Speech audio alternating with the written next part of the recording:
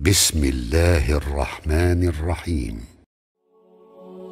You know, one day I was in the masjid and one man came to me and pointed at another imam and said, you see, that imam, when he reads too long. And I'm looking at him and I said, what do you mean he reads too long? And I know that imam.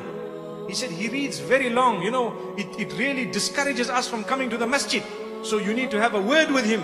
I said, my brother, I need to have a word with you, because I have heard the imam on Friday, you are saying he read too long. He read Sybsceibe and Hal Ata. That is a sunnah. You want him to drop the sunnah? If that was the case, we would read Inna A'tainaka al-Kawthar every Jum'ah. And then what would happen?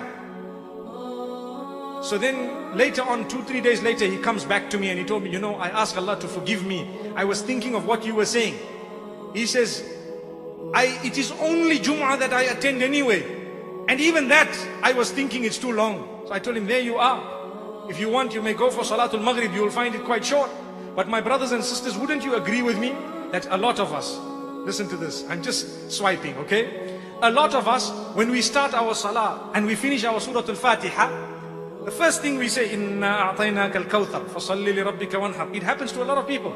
That instead of thinking of the other surahs, you know, I know Surah Al-Duha, Alam Nashrah, I know Surah Al-Teen, I know so many others. Why do we sometimes go for the shortest? May Allah grant us forgiveness. Really, think about it.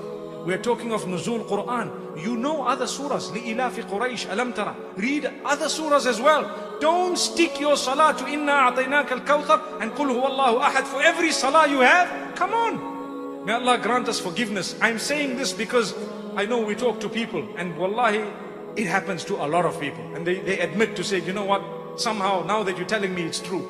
Allahu Akbar. Your salah is valid, but come on, we need a better link with the Quran. May Allah subhanahu wa ta'ala forgive us.